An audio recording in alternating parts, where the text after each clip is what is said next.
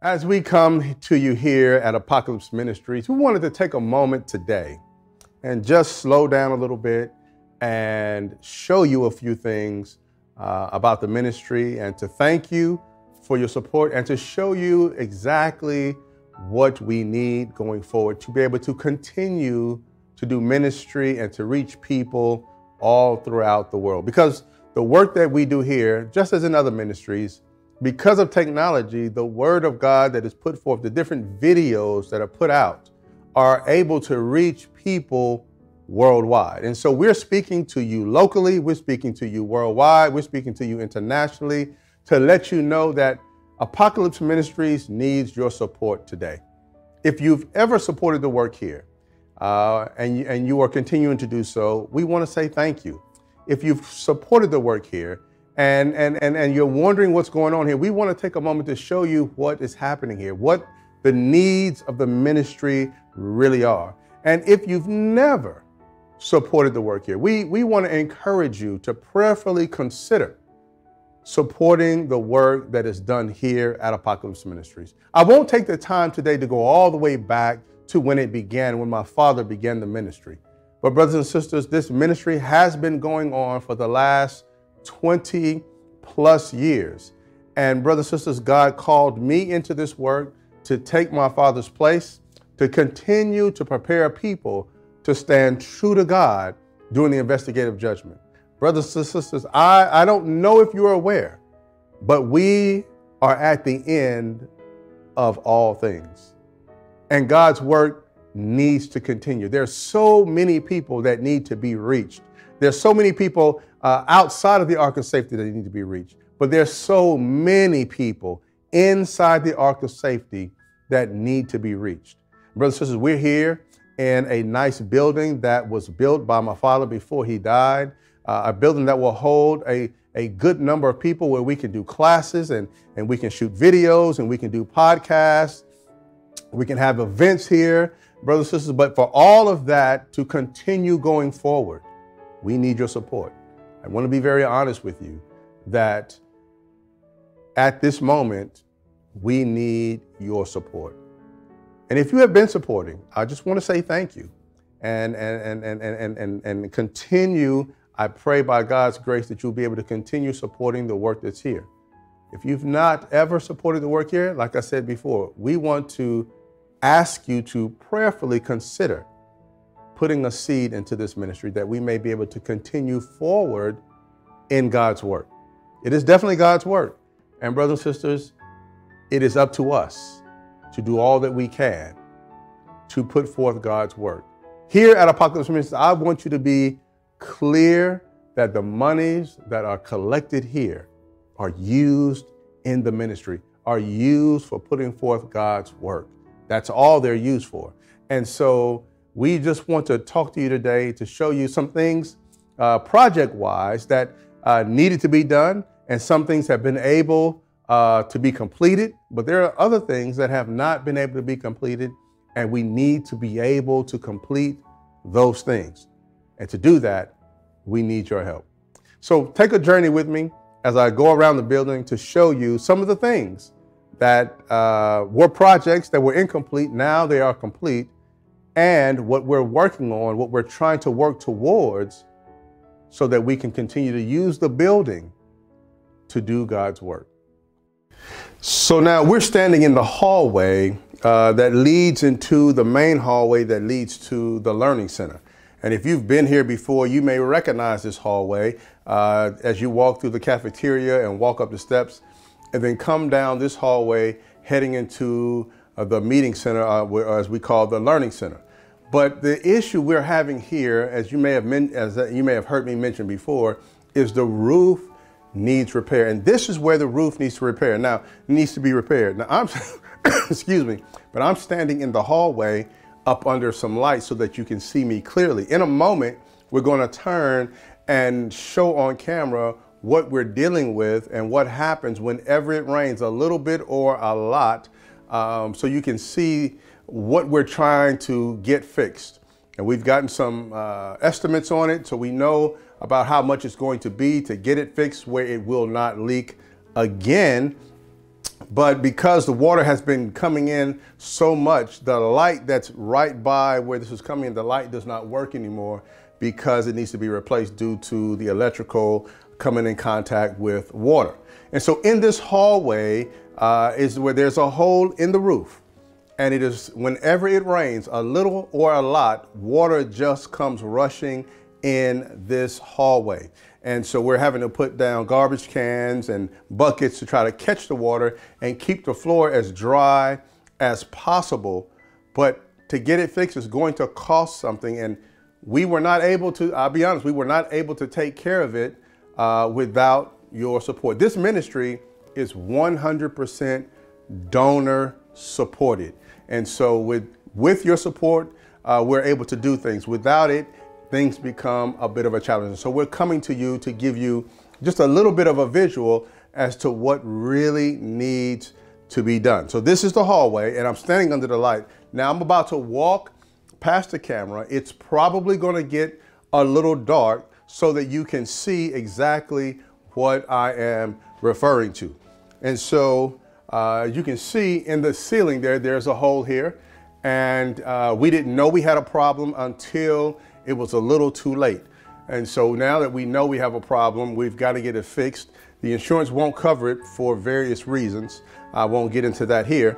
But below here, you'll see a garbage can that's actually full of water. We were on a mission trip going to spread the gospel, and it only rained a little bit, but when we came back, it was full of water yet again. And so we're going to stay vigilant to try to keep the floor from getting wet and to keep other things from getting wet, but we need your support to get this project completed so that this will not continue to happen. If you were here at one of our last meetings, you probably saw that this hallway was cordoned off, and this is why. And so we'll continue on through showing different projects in the building, but here is where we need your help right away to get this taken care of. Okay, here we are. We're outside of the building. You can see the bright sunshine that's out here in the afternoon. But I wanted to take a moment and show you one of the projects that have been completed. For many years, the steps have been here as you walk up to the building, but there were no handrails. And we were informed by our insurance provider that we needed to get these as soon as possible. And so in making a request to you to let you know that we needed to get this done right away, we were able to get this taken care of. And it was done by a Seventh-day Adventist welder in our community. And so his name is Brother Kelvin Nichols, and we are very thankful for the work that he has done here. And seeing that they are well put together, they go from top to bottom, and we're going to paint them and make them aesthetically pretty so that now it is very safe to walk up and down the stairs in your suits or in your long dresses with heels or whatever you're wearing. Now you have something to hold on to no matter what side of the steps you're on, going up or going down. It is now much, much safer. And for that, we say thank you for your support, because this is one of the projects that has been taken care of, and it was of utmost necessity to be able to continue using the building. All right, here we are by the back door in the Learning Center itself. You can kind of hear a little echo as we're talking here because there's no one in the room right now. But by this back door, I'll say this, if you have seen or you receive our Monday communication from the ministry, pictures of this project and of the project at the stairs have been put in there. But we want to show you a visual today. Right here where I'm standing was a hole in the floor. It had just gotten wet due to some issues with the door frame. And so as we realized what we needed to do to get it fixed, we put out a request to let you know that we needed to get this repaired. And you answered the call to get the hole in the floor fixed. Now, none of these chairs were here. They were all taken out because carpet had to be rolled back, wood had to be replaced, different things had to be replaced, and the door frame had to be replaced so that we could fix the issue so that it would not happen again. But as you can see, the floor is fixed. It is sturdy. There's no possibility that you're going to fall through the floor here now. And we just praise God that you answered the call to complete this project. And so, brothers and sisters, I just wanted to give you just a few of the projects here that need to be finished, need to be done so that we can do our best in giving the quality that God's work needs. Also in this room, we need to add additional lights. We have needed them from the beginning when this room was built, when this addition was built, and we just have not been able to get those put in because it just is a sizable project that needs to be done. But because we do TV quality broadcasting from here, it has been necessary. We have been counseled time and time again by different professionals in the industry that we need to add more light, and that possibly we would not have to change our cameras if we could upgrade the light. And so I'm coming to you to show you, you can't see anything except for just know we need to add lights so that the stage can be lit. If you have been here before and attended a program here or a class and you've noticed that we rarely sit on the stage, it is because the cameras struggle to keep it bright enough for it to be clearly seen. And so we normally stand on the floor, but we really would like to use the stage space and to be able to put more chairs in here so more people can attend. To do that, we need to add lighting to the ceiling so that the stage would be adequately lit so that when you're watching or video is recorded in here and you watch it, it will be pristine quality. And so these are just some of the projects that we need here. And then one of the biggest projects that we need here in the building is just simply the monthly upkeep of this facility.